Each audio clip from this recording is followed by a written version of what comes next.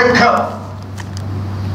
আমি প্রশাসনের ভাইদেরকে বলবো, রমাদান মাসে আপনাদেরও ধৈর্যের পরীক্ষা দিতে হবে, কেন আপনারা মুসলিম। মানুষ যেন তার ঘরে সিয়াম পালন করতে পারে, মানুষ যেন ইফতার ঠিক মতো করতে পারে, মানুষ যেন তার ঘরে ঘুমাতে পারে, রমাদানে এগুলা খেয়াল রাখতে হবে। তবে ক্রিমিনাল যেটা ক্রাইম, ওপেন ক্রাইম যেটা মাদক, খুন, চুরি, ডাকাতি, তারপরে ট্রাফিক ভায়োলেন্স যেটা ওপেন ক্রাইম যেটা, সেগুলা তো সাথে সাথে প্রতিরোধ করতে হবে। কিন্তু আদালতের ব্যাপার যেগুলা রয়েছে, দীর্ঘস্থায়ী মামলা, অর্থনৈতিক মামলা, রাজনৈতিক মামলা, এই মামলা সেই মামলা, সামাজিক যেগুলা, আপনারা শান্তি মতো এই রমাদানে মানুষকে ঘুমাতে দিন, সিয়াম পালন করতে দিন, ঈদটা ভালোভাবে করতে দিন। এই মাসে অন্যান্য মামলার আসামির পিছনে বেশি না করা উচিত। ওপেন ক্রাইম যেগুলা, সেগুলো তো দেখতেই হবে। মাদক দ্রব্যের ব্যাপারে যা হচ্ছে, আলহামদুলিল্লাহ আমাদের সাপোর্ট আছে, কিন্তু মাদকের শাস্তি মৃত্যুদণ্ড নয়, শরীয়তে আরো সংযত হতে হবে। এটা যেটা করছে সেটা অত্যন্ত ভালো, সমাজকে মাদক মুক্ত করতেই হবে। মাদকের শাস্তির বিধান রয়েছে, সাক্ষীর বিধান রয়েছে, শরীয়তে সুস্পষ্ট বিধিবিধান রয়ে গেছে। মৃত্যুদণ্ড তৃতীয়বারের পরে মুদমিনুল খামার, প্রথমবার 40, দ্বিতীয়বার 80 কিংবা 80, আর যদি মুদমিনুল খামার হয় তাহলে সেটা রাষ্ট্র তাকে মৃত্যুদণ্ড দিতে পারে। আবার সৌদি আরবে মাদক যারা সাপ্লাই দেয়, চালান করে, বিদেশ থেকে আনে নেয়, তাদের জন্য মৃত্যুদণ্ডের বিধান, কিন্তু সেটা শরীয়তের ডাইরেক্ট বিধান নয়। সেটা হলো আপনার একটা রুলসকে তারা অ্যাডপ্ট করেছে, সেটা হলো যে তাজির বলা হয় শরীয়তের, রাষ্ট্রের বিশেষ নিরাপত্তা বিধানের সাথে বিশেষ আইনের অধিকার শরীয়ত ইসলামিক সরকারকে দিয়েছে, যে সেটা তারা প্রয়োগ করে মাদক চালানোর ক্ষেত্রে। ধরলে মৃত্যুদণ্ড দিয়ে দেয়। মদ্যপায়ীর বিচার হলো 40, 80, সর্বশেষ মুদমিনুল খামারের মৃত্যুদণ্ড তাজিরান। কিন্তু মদ যারা চালান করে, ব্যবসা করে, তাদের শাস্তি এবং মৃত্যুদণ্ড চলতে হবে। ইসলামিক আইনের এই সূক্ষ্ম ধারাগুলোর বিবরণ প্রাসঙ্গিক ক্রমে সেগুলো আপনার সামনে। আমি যে বলছি, লা ইনসাফাহু হাদুন ওয়া কাতালা ফালিয়াকুল ইন্নী ইমরুউন সাইম। রমাদান যখন উপস্থিত হয়, তখন জান্নাতের দরজাগুলো খুলে দেওয়া হয়, জাহান্নামের দরজাগুলো বন্ধ করে দেওয়া হয়, শয়তানের হাতে পায়ে শৃঙ্খল পরানো হয়। ইদা দাখালা রমাদান উল্লিকাত আবওয়াবু জাহান্নাম ওয়া ফুতিহাত আবওয়াবুস সামা ওয়া সুফিদাত, রয়েতে আছে সুলসিলাতুশ শায়াতিন, শয়তানের হাতে পায়ে বেড়ি পড়ানো হয়, জাহান্নামের দরজা বন্ধ করে দেওয়া হয়, জান্নাতের দরজাগুলো খুলে দেওয়া হয়, এবং একজন ডাকতে থাকে, ওয়ায়ুনাদি মুনাদিন মিনাস সামা ইয়া বাগিয়াল খায়র আকবিল। হে যারা ভালো চাও, মঙ্গল চাও, তারা আজকের এই মাসে তোমরা পদক্ষেপ নাও, অ্যাডভান্স করো, আগে বড়ে যাও। ওয়া বাগিয়াশ শাররে আকসির, এবং যারা খারাপের পথে ছিলে, পাপাচারের পথে ছিলে, অন্যায়ের পথে ছিলে, দুর্নীতির পথে ছিলে, তোমরা হাত গুটিয়ে নাও। ডাকছে আকাশ থেকে, ইয়া বাগিয়াল খায়র আকবিল ওয়া ইয়া বাগিয়াশ শাররে আকসির ওয়ালিল্লাহি ওয়াতাকাউ মিনান নার। শোনো, এই মাসের কদর করো। আল্লাহ পাকের ঊর্ধ্বাকাশের যে প্রস্তুতি বলতে যে সকল কার্যক্রম, সেটাই বলেছি। জাহান্নাম বন্ধ, জান্নাতের দরজা খোলা, শয়তান আটকে ফেলা হয়েছে। আল্লাহ পাক জাহান্নাম থেকে মুক্তি দিচ্ছেন অহরহ। তোমরাও পৃথিবীটাকে, তোমাদের মাটির এই ভূমিটাকে সুন্দর করো, পরিচ্ছন্ন করো, নির্ভেজাল করো, পাপ মুক্ত করো। ওয়ালিল্লাহি ওয়াতাকাউ মিনান নার। আল্লাহ পাক জাহান্নাম থেকে কয়েদিদেরকে মুক্তি দিচ্ছেন এই মাসে অবারিত, অবাধে, অসংখ্য। সম্মানিত উপস্থিতি, নবী সাল্লাল্লাহু আলাইহি সাল্লাম বললেন, যেটা কোরআনে কারীমে এসেছে, ওয়াল্লাযীনা লা ইয়াশহাদুনা আয-যুর ওয়া ইযা মাররু বিল-লাগবি মাররু কিরামা। যারা খারাপ জিনিস দেখে না, লা ইয়াশহাদুনা আয-যুর, শিরকের আখড়ায় যায় না, বিদআতের আখড়ায় যায় না, বাজে কথার আখড়ায় যায় না, কুদৃশ্য দেখে না, সিনেমা দেখে না, পচা নাটক দেখে না, এবং যত ধরনের কুশ্রী জিনিস আছে শরীয়তের দৃষ্টি থেকে লা ইয়াশহাদুনা যুর, মদের আসরে যায় না, জুয়ার আসরে যায় না, কোনো কিছু তারা থেকে লা ইয়াশহাদুনা যুর। ওয়া ইযা মাররু বিল লাগwi মাররু কিরামা, যদি কোনো এ ধরনের দৃশ্য বা আসর সামনে পড়ে যায়, মাররু কিরামা, পাশ কাটিয়ে যায়, দেখি না কি হয়, আচ্ছা জায়গায় সেজন্য করেছি, পরে তওবা করে নেবনি, এটা না, মাররু কিরামা, ভদ্রতার সাথে সেখানে অন্য পথে চলে যায়। এটা হলো সূরা ফুরকানে, সূরা হজ্জে এসেছে।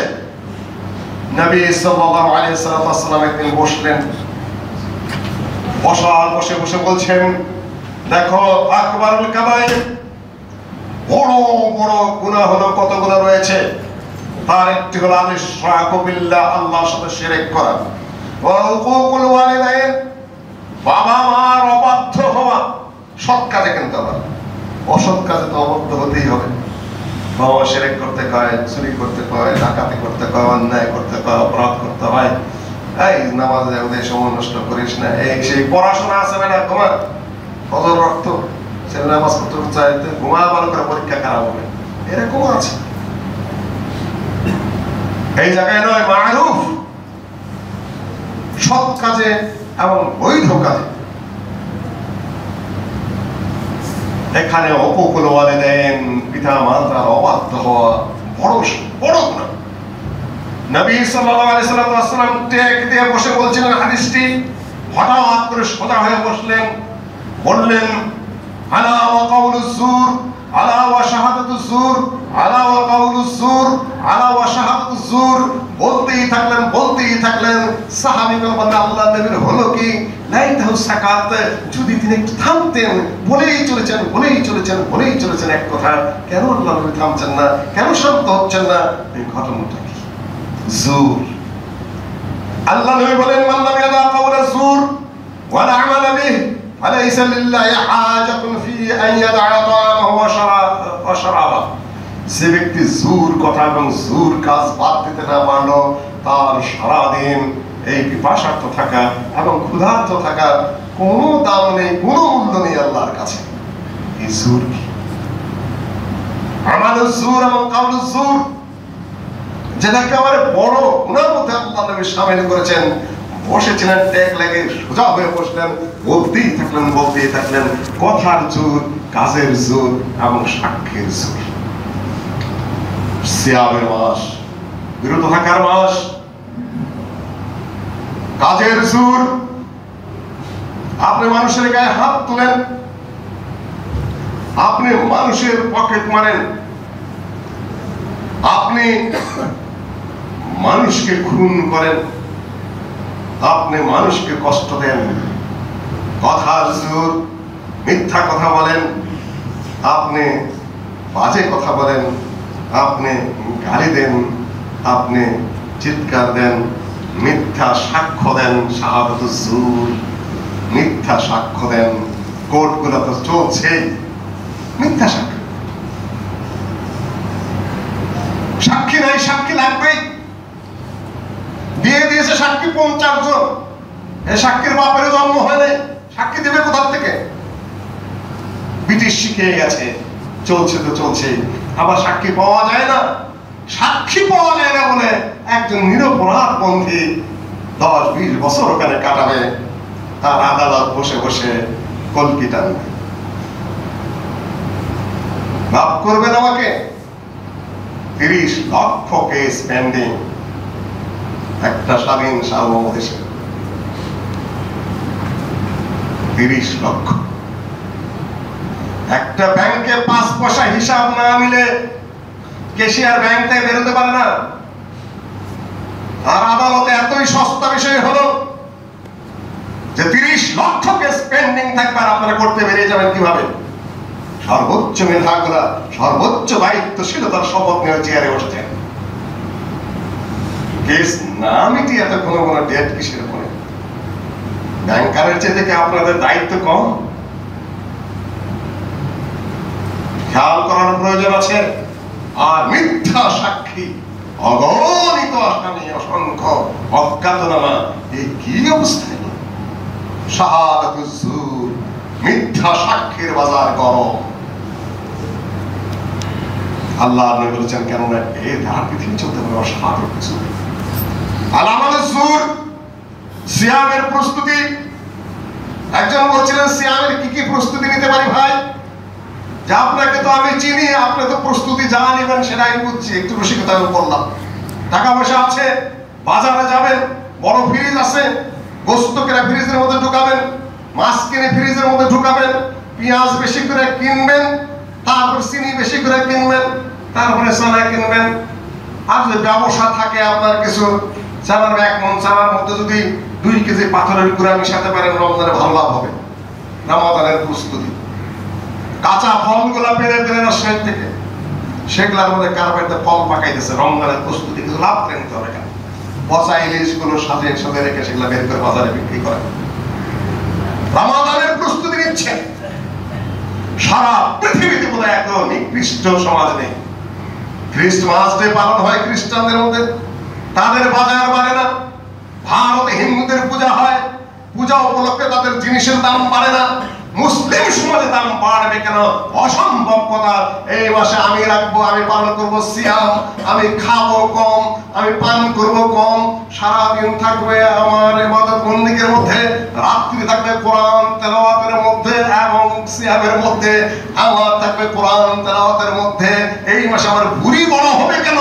আমার তো বাজার করতে হবে কেন? তার মধ্যে আমি সিয়াম বুঝিনি, সিয়াম প্রসঙ্গে আমার কোনো ধারণাই নেই। বাজার করবে কেন? আপনি তো বাজারে ঘুরছেন কেন সিয়ামের মধ্যে? আপনার ওয়াইফ ইফতার বানাইতে বানাইতে অস্থির হয়ে পড়েছে, আপনার মেয়ে অস্থির হয়ে পড়েছে, কাজের বুয়াদেরকে আপনি আসরের পর থেকে লাগাই দিয়েছেন, বানাইতে থাকে ইফতারে। ওরা তাহলে কখন কোরআন শরীফ পড়বে, একটু কখন একটু স্বস্তি নেবে, কখন একটু রেস্ট নেবে, রাতে ইবাদত করবে কিভাবে?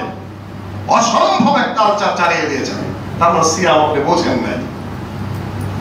বাজারে খালি পাহাড়ি ইফতার আর ইফতার পত্র পত্রিকা টিভিতে যেন ইফতার খাওয়ার জন্য সিয়াম এসেছে।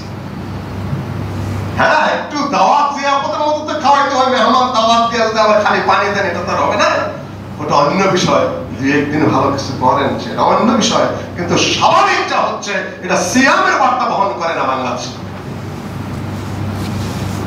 বাজারে যাবেন, প্রত্যেকটা জিনিসের মধ্যে ঢোকেন, প্রত্যেকটা জিনিসের দাম বাড়িয়ে দিয়েছে। মানুষের খাওয়ার জন্য যেন তারা পাগল হয়ে পড়েছে।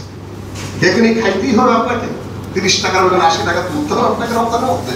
আমি কিনবো না, খাবো না এই মাসে, আমি সায়েম, আমি সিয়াম পালন করছি। আল্লাহ নবী বলেন যে তোমরা খেজুর দিয়ে ইফতার করো।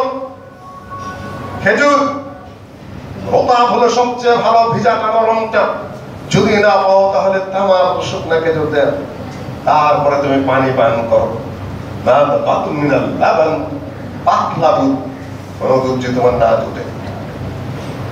আপনি কয়েকদিনে আমলটা করেন, আপনি সুস্থ হয়ে যাবেন, আপনি গ্যাস্ট্রিক আলসার কমে যাবে। খেজুর এত ভালো জিনিস, খেজুরের মধ্যে এতগুলা খাদ্য গুণ এবং ঔষধি গুণ রয়েছে। তার সাথে পানি পান করেন, দেখবেন আপনি সুস্থ। তারপরে কিছু খাওয়ার যা যা প্রয়োজন খান, কিন্তু খাইতে বসেই আপনি শুরু করছেন কতগুলা ওই সময়ের জন্য খাদ্য, পেঁয়াজ, তারপরে আপনার কি চানার ওই ভাজা পোড়া, আলুর চপ, বেগুনি, সারাদিন উপোস ফেলে। এইটা কোনো সুখাদ্য? কোন ডাক্তার কোনদিন বলেছে? যাদের যাদের শারীরবিদ্যায় সামান্য জ্ঞান আছে তারা কোনদিন বলেছেন যে এগুলা ইফতারের সময় খাদ্য? আপনি খেজুর খান, 3টা খান, 5টা খান, 7টা খান, পানি পান করেন, শরবত আপনি পান করেন, পরে পেটটাকে একটু ঠিক করে নেন। সারাদিন উপোস মারার পরে পেটটা স্বাভাবিক হোক, তারপরে আপনি কিছু খাদ্য গ্রহণ করেন। এটা নিয়ম। কাজে বাজার বাড়ার তো প্রশ্নই উঠে না কথা না। গোটা জাতি যদি রমাদান এবং সিয়াম প্রসঙ্গে সামান্যতম ধারণা লাভ করত, বাজারের জিনিসের দাম কমে যেত। কেন আপনার চাহিদা কম থাকলে বাজার কমে যাবে, এটা অর্থনৈতিক স্বাভাবিক একটা সূত্র। আমি কিনবো, আমি কম কিনবো, কম খাবো, এই জন্য সিয়াম, বাজার বাড়বে কেন? ধোঁকা দেওয়ার অবকাশ দেয়। আর আপনি যদি মুসলমান হতেন, যদি আপনার ইসলামী চরিত্র থাকতো, তাহলে আপনি এত ভেজাল দেবেন এই সিয়ামের মধ্যে। আমালুজ্জুর, কাউলুজ্জুর, শাহাদাতুজ্জুর, এই যে মিথ্যাচার পাপাচারের মধ্যে আমরা কিভাবে লিপ্ত হয়ে পড়েছি আপনার কষ্ট।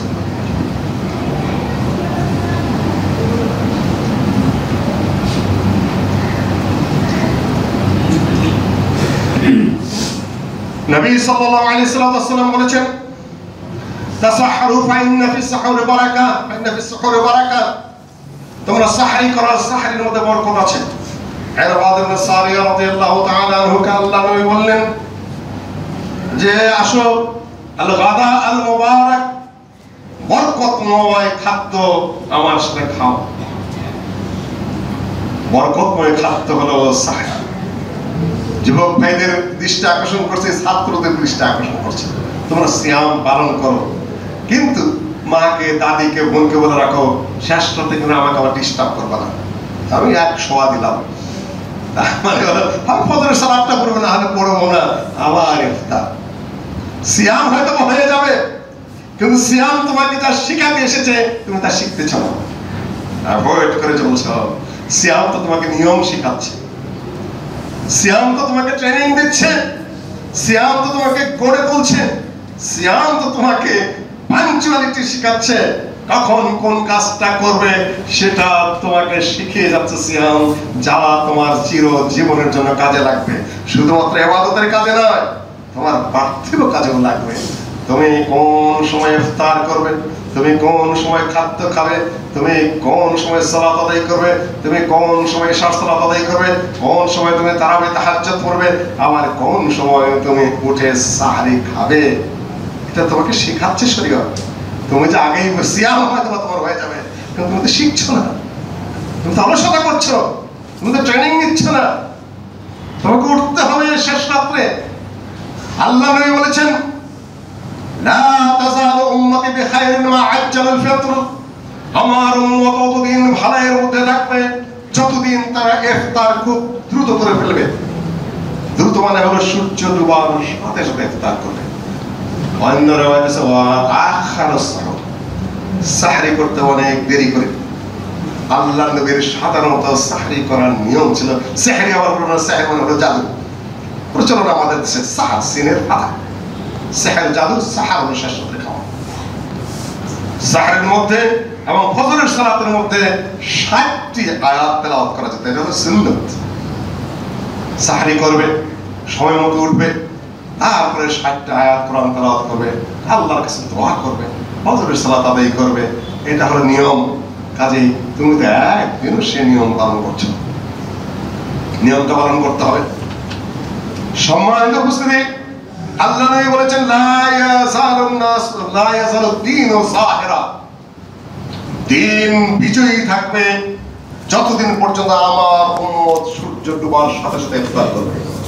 দুটো হাদিস বললাম আপনার সামনে, একটা হলো আমার উম্মত ভালাইয়ের মধ্যে থাকবে, দ্বিতীয় হাদিস হলো যে দিন ইসলাম বিজয়ী থাকবে, কাজটা খুবই সোজা, সূর্য ডুবার সাথে সাথে ইফতার করবে।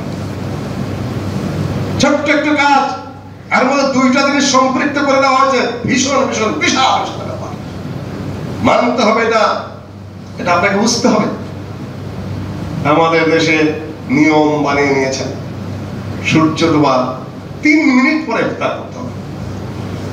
এখন আর রমাদানে আর সূর্য ডোবার সময় লেখে না, টিভিতে সূর্যাস্তর সময় লেখে না, লেখে ইফতারের সময়। অদ্ভুত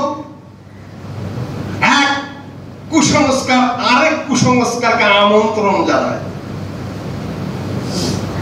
টিভি করবেন ইফতারের টাইম লেখে, সূর্যাস্তের টাইম নাই, কোথাও কোথাও থাকে। আরে ইফতারের আবার টাইম কিসের? ইফতারের আবার সময় কিসের? সূর্য ডুবাকে ইফতারের টাইম, ইফতারের টাইম আপনাকে জানাইতে বলেছে। আপনি লিখবেন সূর্য ডুবার সময়, সূর্যাস্তের সময় ইফতার যা করার সে ইফতার করবে। আপনাকে ইফতারের সময় লিখতে বলেছে কে? কাজটাই ভুয়া, কাজটাই বাজে, লেখাটাই অন্যায়, টিভিতে এই শব্দ উচ্চারণ করাটাই ভুল, স্ক্রলিং আপনি কেন দিচ্ছেন ইফতারের টাইম? হোয়াট ইজ ইফতারের টাইম? আপনার লিখবে সূর্যাস্ত, আপনার লিখবে বেলা কখন ডুবে কোন এরিয়ায়। ইফতার চাঁদ বলছে ইফতার করতে, আপনাকে ইফতারের টাইম নির্ধারণ করতে কে বলেছে? দেখুন এইভাবে জালিয়াতি ছড়ে যায় একটার পর একটা। মাআজ্জালুল ফিতর, আলিগড় বিশ্ববিদ্যালয়ে যখন লেখাপড়া করেছি ইউপিতে, তখন দেখেছি আজান হয় না, ইফতার করে 20 মিনিট ধরে ইফতার করার পরে তারপরে মাগরিবের আজান দেয়। ইউপিতে গেলে দেখবেন আপনারা, আমি প্রথম গিয়ে অবাক হলাম, প্রথম রমজানে আজান দিচ্ছে না, ইফতার করছে 20 মিনিট ব্যাপী 25 মিনিট ব্যাপী ইফতার করে তারপরে আজান দিছে মাগরিবের সালাতের জন্য। সেখানে আপনি কি করবেন? আজানের সাথে তো ইফতারের কোনো সম্পর্ক নেই। আজান যদি ডিউ টাইমে দেওয়া হয় তাহলে মানুষ জানলে এখন বেলাটা ডুবেছে, আমি ইফতার করবো। কথা সোজা, কিন্তু মায়ের পাশ প্রচুর এখানে। হানাফি মাযহাবেও দ্রুত গতি ইফতার করতে হবে। সহিহ বুখারীর এই হাদিসটা যে জায়গায় এসেছে সেখানে আল্লামা মাহমুদ আলী সাহারানপুরি, হানাফি যিনি সাহারানপুরের প্রতিষ্ঠাতা, তিনি লিখে দিয়েছেন সহিহ বুখারীর ব্যাখ্যার মধ্যে, ইমতিসালান লিসুন্নাহ, আল্লাহর নবীর সুন্নতের উপর আমল যদি কেউ করতে চায় তাহলে সে সূর্য ডোবার সাথে সাথে ইফতার করবে। হানাফি মাযহাবের সাথে সাথে ইফতার করতে হবে। নিজের ব্রেন খাটাতে নিষেধ করা হয়েছে এখানে, কিন্তু আপনারা কোন মাযহাবই মানলেন না, না মানলেন হাদিস, না মানলেন এই মাযহাব, না মানলেন হানাফি মাযহাব, নিজেরাই এক মাসআলা বানিয়ে নিয়ে সিলেটে মারামারি লাগিয়ে দিয়েছে। কালকে ভয়ঙ্কর পরিস্থিতি সৃষ্টি করেছে সিলেটে। সিলেটে 2-3টা মসজিদ হয়েছে যেখানে কোরআন এবং হাদিসে আমল। রাত্রে ফোনে কথাবার্তা হলো যে সব মৌলবীরা হয়ে গেছে, মেয়রের কাছে স্মারকলিপি দিয়ে দিয়েছে, প্রশাসনের কাছে স্মারকলিপি দিয়ে দিয়েছে, প্রশাসন তাদেরকে ডাকছে, তারপরে তাদেরকে বলছে এগুলা কি, পরে ওরা বলছে আমরা সহিহ দলিল দেখিয়ে দিয়েছি। পরে বলেছে দেখা যাক কি হয়। আজকে কার জুমার সময় সকল আলেম ওলামা সকল মসজিদ থেকে বেরিয়ে ওই যে 2-3টা মসজিদ হয়েছে তার মধ্যে মিছিল দিয়ে স্লোগান দিবে, তার 72 ঘন্টা আলটিমেটাম দিয়ে দিয়েছে, সব সহিহ এবং কোরআন হাদিসের যে আলোচনা আছে মসজিদ, এগুলা সব কার্যক্রম বন্ধ করে দিতে হবে। এই তো আসার পরে ফোনে লাস্ট খবরটা নিলাম। যাই হোক, কিছু সংখ্যক নেতার হস্তক্ষেপে আপাতত প্রশাসন শান্ত হয়েছে আলহামদুলিল্লাহ, তাদেরকে ব্যবহার করতে পারছে না। এমনকি যেহেতু রাষ্ট্র বহু জায়গায় সৌদি আরব সহ রয়ে গেছে যারা কোরআন এবং সহিহ হাদিসের পথে চলতে চায়, কাজে আপাতত তাদের প্রোগ্রাম এই পর্যন্ত পাওয়া খবর অনুযায়ী শান্ত আছে। আপনারা দোয়া করবেন যেন দাওয়াতি কাজ ওই এলাকায় চলে, যেন কোনো ধরনের বাধা বিঘ্ন এবং সমস্যার মুখে তারা না পড়ে। সময় তো বুঝতে সালাতুত তারাবিহ, সেটা নিয়েও সিলেটে মারাত্মক সমস্যার সৃষ্টি করেছেন, সারা দেশেই সৃষ্টি হচ্ছে জায়গায় জায়গায়। সেদিন গেলাম ভোলায়, 2 ভাইয়ের মৃত্যু হয়েছে। একজন বড় আলেম ছিলেন, হাফেজ মোশাররফ হোসেন আকন্দ মারা গেছেন, তার বাড়িতে একটু খোঁজ খবর নিতে গেলাম। আর ফারুক ভাই নামে এক ভাই একটু কোরআন এবং সহিহ হাদিস আমল করেছিলেন, তিনি মারা গেলেন। তাকে সব মৌলবীরা মিলে ওখানে দাফনটা পর্যন্ত করতে দিল না। পরে আরেক থানার লোকের একজন মুক্তিযোদ্ধা, তিনি সাহস করে লাশটা এখান থেকে নিয়ে গিয়ে তার বাড়ির কাছে গোরস্থানে কবর দিয়েছে। সেখানে একটু গেলাম, দেখে আসলাম।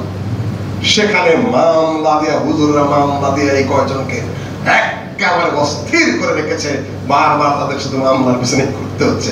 আমি প্রশাসনের ভাইদেরকে অনুরোধ করবো, বিচারককে অনুরোধ করবো, এই মৌলবীদের পাশে আপনারা পড়বেন না। মাঝে ময়দানে ধান খেতে এখানে ওখানে কে কি বক্তৃতা করে আর জায়গায় যায় কথাবার্তা বলবে, এদের পিছনে আপনারা পড়েন, দেশ অস্থিতিশীল হয়ে পড়বে। ক্রাইমের বিরুদ্ধে যা করছেন এগুলা করেন, এগুলা ভালো কথা, কিন্তু এগুলা দেশের নাগরিকদের সংবিধান অনুযায়ী তাদের ধর্ম কর্ম করার অধিকার রয়েছে, কোরআন হাদিস অনুযায়ী সত্য শুদ্ধ তা করার অধিকার তাদের সংবিধান অনুযায়ী রয়েছে, সংবিধান অনুযায়ী রয়েছে, এবং সংবিধানে থাকতেই হবে, সেটা সারা বিশ্বেই সেটা থাকতে হবে। এই কথা যে সংবিধান না থাকবে সেটা কোনো সংবিধানই না, রাষ্ট্রের নিয়ম আছে, সেই নিয়ম অনুযায়ী চলতে হবে। নবী সাল্লাল্লাহু আলাইহি ওয়াসাল্লাম কোনদিন 8 রাকাত এবং 3 রাকাত 11 রাকাতের বেশি পড়েননি। আয়েশা রাদিয়াল্লাহু তাআলা আনহাকে জিজ্ঞাসা করা হলো, কাইফা কানাত সালাতু রাসূলিল্লাহ সাল্লাল্লাহু আলাইহি ওয়াসাল্লাম ফি রমাদান, আল্লাহর নবীর রমাদানের রাতের সালাত কেমন ছিল? মা আয়েশা বলেন মা কানা ইয়াজিদু ফি রমাদানা ওয়ালা ফি গায়রিহি আলা 11 রাকাত। তুমি শুধু রমাদানের কথা জিজ্ঞাসা করছো কেন? রমাদান হোক বা রমাদানের বাইরে হোক, কখনো নবী সাল্লাল্লাহু আলাইহি সাল্লাম 11 রাকাতের বেশি পড়েন নাই। 13 রাকাতের হাদিস রয়েছে, সেটা হলো ফজরের 2 রাকাত সুন্নাত সহ 15, মূলত হলো 11, 8 এবং 3, 10, 1 এভাবে রয়েছে। সালাত তিনি আদায় করতেন লা তাসআল আন হুসনিহিন্না ওয়া তুলিহিন্না, এত সুন্দর করে আদায় করতেন, এত লম্বা করে আদায় করতেন। লা তাসআল, তুমি জিজ্ঞাসা করো না। ভারতে বলে পুছিয়ে মত, ইতনি খুবসুরত है, ইতনি খুবসুরত है कि पूछिए मत, জিজ্ঞাসা করবেন না। এটা আরবি ভাষায় এই নিয়ম আছে, তুমি জিজ্ঞাসা করো না। আল্লাহর নবী কত লম্বা করে, কত সুন্দর করে, কত সুদর্শন করে তার সালাত আদায় করতেন। আমার ভাইরা সহিহ বুখারীতে এই যে আসতেন, টিভিতে আসতেছেন, আমি ভাই করেই বলবো কেন, তারা কেউ কেউ ঢাকা আলিয়া মাদ্রাসা করতেন, কেউ কেউ পরিচিত, খুব করে বলছেন, মনে হয় সহিহ বুখারী জীবনে খোলেন ভাই। যা বলার একই কায়দায় বলে চলেছেন। পত্রিকায় হেডলাইন, তারাবির সালাত 8 রাকাত। এটা আলোচনার স্টাইল নয়, এটা একাডেমিক স্টাইল নয় যে আপনি একটা হেডলাইনের অ্যাডভার্টাইজমেন্ট। আপনি যদি রেখাত উল্লেখ করে নিজ দিয়ে শুধু কথাবার্তা বলেন, সেটা একাডেমিক স্টাইল নয়, সেটা জ্ঞানের স্টাইল নয়, সেটা আলোচনার পদ্ধতি নয়, সেটা অ্যাডভার্টাইজমেন্ট। পত্রিকার পয়সা দিয়ে আপনার মালের ক্যানভাস করলেন। ক্যানভাস করার, দাওয়াতি কাজ করা আর মাসালা দেওয়া, তিনটার মধ্যে পার্থক্য আসমান এবং জমিন রয়েছে। ওটা ইলমি আলোচনা হয়নি, ওটা ফতোয়া হয়নি, ওটা হচ্ছে একটা ক্যানভাস মাত্র। এটা পার্থক্য আছে, দাওয়াত দেওয়া, অ্যাডভার্টাইজমেন্ট, তারপরে লিগ্যাল অপিনিয়ন আপনি কিভাবে দেবেন, জুডিশিয়াল ভার্ডিক্ট কি, শরীয়তের পার্থক্য রয়েছে প্রত্যেকটা জিনিসের মধ্যে। আপনি তো অ্যাডভার্টাইজ করছেন, সেখানে দলিল কি দিলেন? মুসান্নাফ ইবনে আবি শাইবা। আপনি আগেই মুসান্নাফ ইবনে আবি শাইবা গেলেন, বুখারী, মুসলিম, আবু দাউদ, নাসাই, তিরমিজি, ইবনে মাজাহ কোথায়? আপনি তো আগে এমন কিতাবে চলে গেলেন যেটার সাথে সহিহ বুখারীর মধ্যে পার্থক্য আসমান এবং জমিন, বড়দাল মাশরিকাইন, সাগরে বলেন পূর্ব এবং পশ্চিমের মধ্যে যত পার্থক্য, অতটাই পার্থক্য। আর মুসনাদে ইবনে আবি শাইবার যে বর্ণনা রয়েছে, আল্লাহ নবী ইস্তেকার করেছেন, সকল মুহাদ্দিসের কাছে হানাফি, শাফিঈ, মালিকি, হাম্বলি পার্থক্য নাই। ওয়াসিতের কাজী ছিলেন, তিনি মিথ্যুক, এটা সবাই তাকে মিথ্যাবাদী বলেছে। আপনার যদি এলেম কালাম কিছু থেকে থাকে, আপনিও জানেন যে হাদিসটা জাল, তাহলে সেটা আপনি কেন বললেন? সহিহ বুখারীর হাদিস আপনি দেখলেন না? সহিহ বুখারীর নাকি হাদিস নাই, সহিহ বুখারীর নাকি তারাবির অধ্যায় নাই। আপনি সিয়ামের অধ্যায়ের পরে দেখুন তারাবির অধ্যায়। আরব বিশ্বে যত বুখারী ছাপা হয়েছে, সবটার মধ্যে কিতাবুস সালাতের তারাবি আছে। ভারতীয় ছাপা যেটা, ওইটার মধ্যে হেডলাইনে নাই, কিন্তু সাইডে লেখা আছে কিতাবুস সালাতের তারাবি ফি রাওয়ায়াতিল মুস্তামলি ওয়াহদাহু। সহিহ বুখারীর কপিগুলো যারা সংরক্ষণ করেছিলেন, তাদের মধ্যে একজন হলেন মুস্তামলি। আমি জটিলতার মধ্যে যাচ্ছি না, সেটা হলো মুস্তামলির বর্ণনায় শুধু এসেছে কিতাবুস সালাতের তারাবি, ওটা নিজেরা লিখে দিয়েছেন, সেখানেও এই হাদিস রয়েছে আল্লাহ নবীর থেকে। কেউ অস্বীকার করে, হানাফিরা অস্বীকার করেন নাই যে আল্লাহ নবীর সালাত 8 রাকাত ছিল, তারাও অস্বীকার করেন নাই। তারা বলেছেন যে তাবেঈদের যুগে, পরবর্তী যুগে এটাও 20 রাকাত পড়েছে, 20 রাকাত 3 রাকাত, 36 রাকাত 3 রাকাত, 40 রাকাত 3 রাকাত। পরবর্তীতে তাবেঈদের যুগে আমলটা প্রচলিত হয়েছে, সবই রয়েছে সেটা। তারা মনে করেছেন সালাতুল লাইলে মাসনা মাসনা, রাত্রে সালাত 2 রাকাত 2 রাকাত, যত পড়ো সমস্যা কি, এইভাবে নিয়েছেন। কিন্তু কেউ যদি বলেন যে আল্লাহর নবী রাত্রে 11 রাকাত বা 8 রাকাতের বেশি তারাবি বা বেতের পড়েছেন, তাহলে তিনি মিথ্যুক, তিনি প্রতারক। আল্লাহ নবীর থেকে কোনো সহিহ হাদিস নেই যে আল্লাহ নবী 8 রাকাতের বেশি পড়েছেন। আল্লাহ নবী 11 রাকাতের বেশি পড়েছেন বেতের সহ, এমন কোন দলিল নেই। এমন ওমর রাদিয়াল্লাহু তাআলার যুগের কথা যেটা বলা হয়, সেটাও সহিহ নয় যে 20 রাকাত পড়েছেন। সেখানে ইমাম মালিকের বর্ণনা অনুযায়ী, যেহেতু তিনি মদিনার মানুষ, 11 রাকাতই রয়েছে। তারপরে কেউ যদি পরে 20 রাকাত, সেটা তার ব্যাপার, সেখানে বাহাজ মুনাজারার দরকার নেই, যেহেতু তাবেঈদের যুগে প্রচলিত ছিল। সেটা যে পরে সেটা তার ব্যাপার। কিন্তু কেউ যদি আল্লাহ নবীর সুন্নতের উপর আমল করতে চায়, তাহলে তাকে 11 রাকাতের মধ্যে সীমাবদ্ধ থাকতে হবে এবং এর বিরোধিতা করা সম্পূর্ণ পাপাচার, সম্পূর্ণ গুনাহের কাজ। আল্লাহ নবীর সহিহ হাদিসের বিরোধিতা আপনি করবেন কেন? আপনারটা আপনি ব্যক্তিগতভাবে করবেন, না করেন সেটা আপনার ব্যাপার। মসজিদে ঘোষণা করে দেওয়া হয়, আপনারা এই মসজিদে আসবেন না, পিছনের কাতারে দাঁড়াবেন। আল্লাহ নবীর হাদিসকে পিছিয়ে দেওয়া মানে কি আল্লাহ নবীকে পিছিয়ে দেওয়া? আপনি কি করছেন আপনি খেয়াল করছেন? উৎসাহিত হওয়ার কোনো প্রয়োজন নেই। স্বাভাবিক কোনো পরিস্থিতি আল্লাহ আমাদেরকে তৌফিক দান করুন। রমাদান শেষের দিকে ইবাদত বন্দেগী বাড়াইয়ে দিতে হবে। ঈদের জন্য প্রস্তুতি নেবেন, ইতিকাফের জন্য প্রস্তুতি নেবেন। এই বিভিন্ন মেথড বেরিয়েছে, ইশারা একটু দিয়ে যাচ্ছি খুব সংক্ষেপ আপনাদের জন্য। মুসলমানের কোনো মেথডের প্রয়োজন নাই। তাদের আত্মশুদ্ধির জন্য, তাদের ব্রেনের শান্তির জন্য, তাদের মনের শৃঙ্খলার জন্য আলা বিযিকরিল্লাহি তাতমাইন্নুল কুলুব, আল্লাহর স্মরণ মানুষ মুমিনের মন শান্ত করে দেবে। কোরআনে কারীমের তেলাওয়াত মানুষের ব্রেনকে স্থিতিশীল করবে।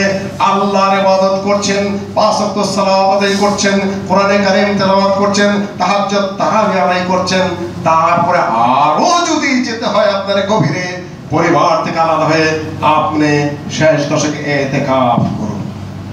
এরপর আবার মেথড লাগবে, এরপর আবার সাধনা লাগবে, এরপর আবার আরেক জায়গায় ভর্তি হতে হবে আপনার জন্য। আপনি আছেন কুপথে, আপনি আছেন ভুল বিভ্রান্তির পথে। সব আপনার আত্মশুদ্ধির সকল পথ আপনাকে এখানে বিবরণ দিয়ে দেওয়া হয়েছে। অন্য কোনো পথ আপনার জন্য অজ্ঞাত রাখা হয় নাই। সিয়ামের মধ্যে ঈদের মাঠে নারীদেরকে নিয়ে যাওয়ার বিধান রয়েছে, সেটা করবেন। ফিতরা আপনারা দিয়ে দিবেন। اللهم انصر من نصر ديننا محمد صلى الله عليه وسلم واجعلنا منهم وخذل من خذل دينا محمد صلى الله عليه وسلم ولا تجعلنا منهم. اللهم شتت شملهم، اللهم دمر ديارهم، اللهم خرب بنيانهم. عباد الله رحمكم الله، ان الله يأمر بالعدل والإحسان وإيتاء ذي القربى وينهى عن الفحشاء والمنكر والبغي يعظكم لعلكم تذكرون. ولا ذكر الله تعالى أعلى وأولى وأعز وأجل وأتم وأهم وأكبر.